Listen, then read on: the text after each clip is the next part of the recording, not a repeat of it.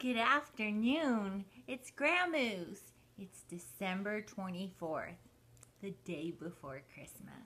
I thought we would throw another little book in the mix of things. Maybe while you're having your peanut butter and jelly or right before nap time or something. So Aiden, Eli, Grandma loves you. Merry Christmas. We'll be back later tonight when you put your Christmas PJs on to read another story. But this afternoon's book is called The Nightmare Before Christmas. This is an old little golden book from 1978 before it became super popular. But this is before the other versions came out. So we're going to enjoy this. So kick back, grab your blankies, and push play when you're ready. Ready? 'Twas the night before Christmas, when all through the house not a creature was stirring, not even a mouse. The stockings were hung by the chimney with care, in hopes that St. Nicholas soon would be there. The children were nestled all snug in their beds, while visions of sugar plums danced in their heads. And Mama in her kerchief and I in my cap had just settled down for a long winter's nap, when out on the lawn there arose such a clatter. I sprang from my bed to see what was the matter. Away to the window I flew like a flash, tore open the shutters and threw up the sash. Told you it's an old book.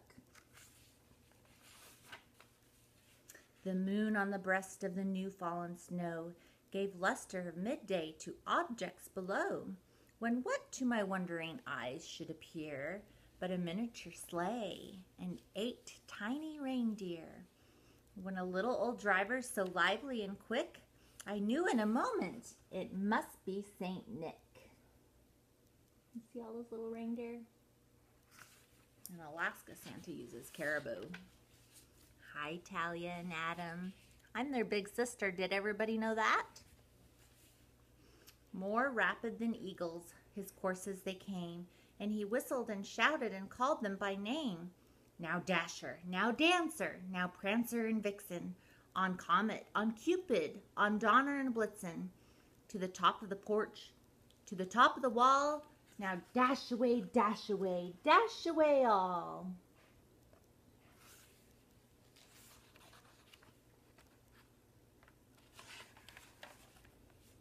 As dry leaves that before the wild hurricane flew, when they met with an obstacle mount to the sky, so up to the housetop the courses they flew, with the sleigh full of toys, and St. Nicholas too.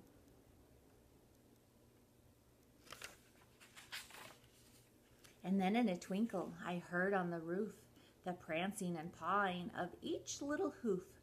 As I drew in my head and was turning around, down the chimney St. Nicholas came with a bound.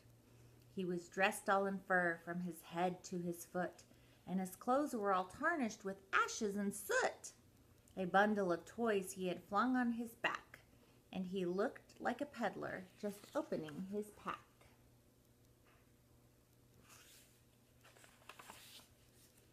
His eyes, how they twinkled, his dimples how merry, his cheeks were like roses, his nose like a cherry. His droll little mouth was drawn up like a bow, and his beard on his chin was as white as the snow. The stump of a pipe he held tight in his teeth, and the smoke encircled his head like a wreath. He had a broad face and a little round belly that shook when he laughed like a bowl full of jelly.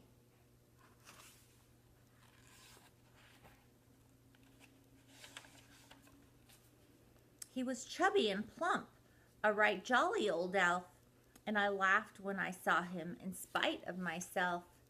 A wink of his eye and a twist of his head soon gave me to know I had nothing to dread.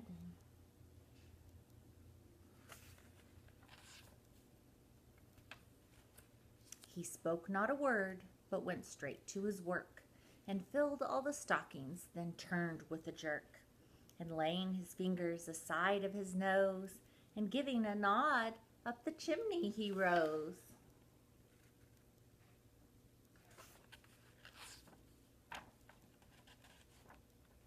Told you it was an old book. He sprang to his sleigh, to his team gave a whistle, and away they all flew like the dawn of a thistle. But I heard him exclaim as he drove out of sight, Happy Christmas to all, and to all a good night. Grandma's got to get busy baking bread. I love you. See you later.